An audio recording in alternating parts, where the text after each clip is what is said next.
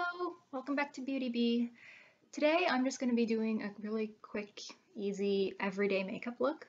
Um, Usually I do this and it takes 3 minutes, 4 minutes. Probably take a little bit longer because I'm talking, but let's get started. So I already have sunscreen on and I don't tend to wear complexion products. So foundation, concealer, powder, I don't feel that I really need them. I definitely don't have perfect skin. I mean, you have eyes, you can see. But I am at a point where I feel confident enough in how I look without any face makeup. So let's get started with some blush. I'm going to use this Tarte Harmony blush. You can see I like this. I use this a lot. This is just a mini size, but it still lasted me ages. I've used it 3 or 4 times a week for like a year and a half. I had the party one that they put out in a, sorry, you can hear my little makeup box rustling. I had the Tarte party one that they put out in the Sephora birthday gift a couple years ago, and I think I used that like for 2 years, probably 4 times a week before that ended. For my eyeshadow primer, I'm going with Wet n Wild Photo Focus. This is my second tube of this. I really like it. I think this is not quite the cheapest at the drugstore. I think that the e.l.f. one is. That one that comes in the tube with a doe foot. Um, but I had really bad luck with that one. This one I find if you don't get it blended in, you get kind of weird crusty things at the corner of your eye, which is not ideal, but it's okay. Let's see. I want to go pretty neutral today. So I'm going to go with more Wet n Wild. It's a favorite around here. This Silent Treatment.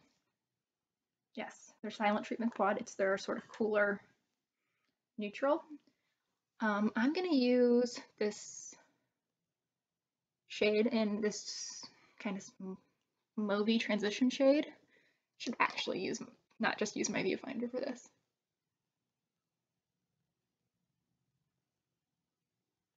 And a little speck on my eye. What was that? We didn't invite that one to the party. Again, we're keeping this pretty neutral, and I want it to be, I like it easy, so usually what I'll do now is put a lighter shade over the first 2/3, maybe 3/4 of my eye, just using my finger. I'm using the brow bone shade in this palette. It's pretty easy. This is pretty low fuss. I could probably do without the mirror if I really wanted to even, but at least for this shade.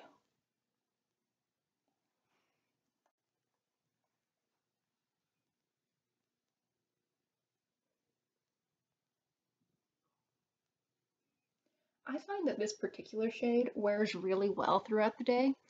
I feel like it looks a little bit yellow right now, which I don't hate. It's nice.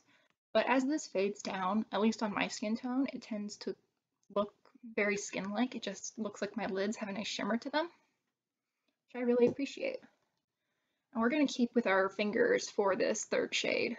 I'm guessing this was called Eyelid, if I understand the pattern that the Wet n Wild naming people use. I'm just going to get a little bit of that on my finger and put it on the outer third quarter-ish of my eye. Again, I grabbed my mirror for this, but I don't know that I really need it.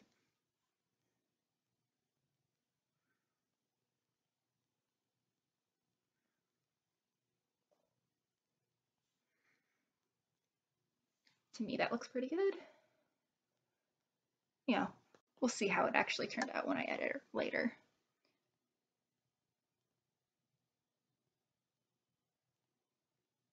Pretty sure that legally you're required to make a stupid face while you put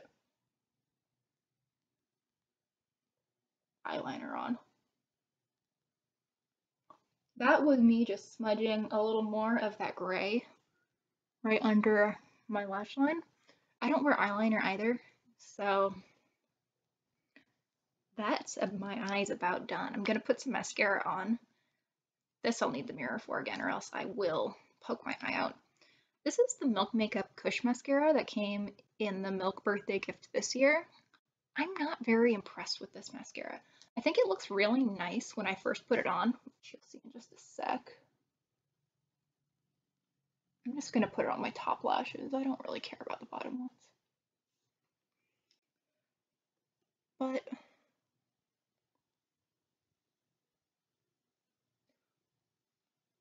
over the course of the day, I just get little flakies all over my under eye, and I think it's ridiculous. Which is weird because this is pretty pricey. I don't know exactly how much the full-size tube is, but it's probably in the $20 range. And I get the ones from CoverGirl. I don't really care which one's from CoverGirl. I just get whichever is on sale when I need a new tube, and they work fine. So I don't know what's up with that. Actually getting really close to being done here. Eyebrow pencil. Tried to open the other end. That was not going to help me. This is the e.l.f. one in blonde. I just use a little bit to darken up my eyebrows a little. I have pretty average brows. I don't necessarily feel like I need it, but I do like the way it looks. And I'm just going to brush them up.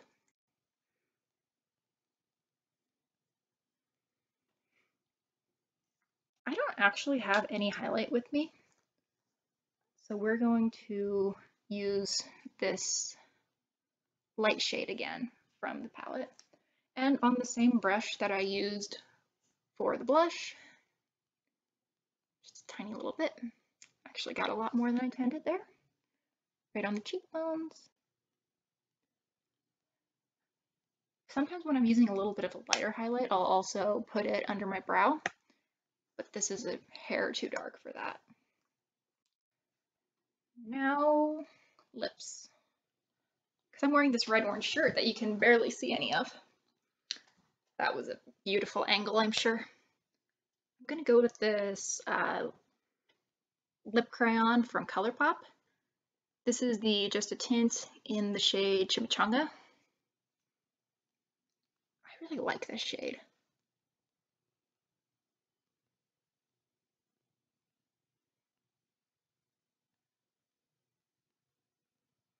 I bought this in the twin pack that has chimichanga and sort of a like a dark raspberry shade. I really thought that I would use the raspberry shade a lot more, but I find myself reaching for this quite a bit. You see, I mean, I've used up a third of it, maybe close to half, and I don't foresee myself letting it be anytime soon. Well, that's the finished look. How is it? Thanks for watching, and like and subscribe if you'd like to see more budget-conscious beauty and fashion videos. Till then.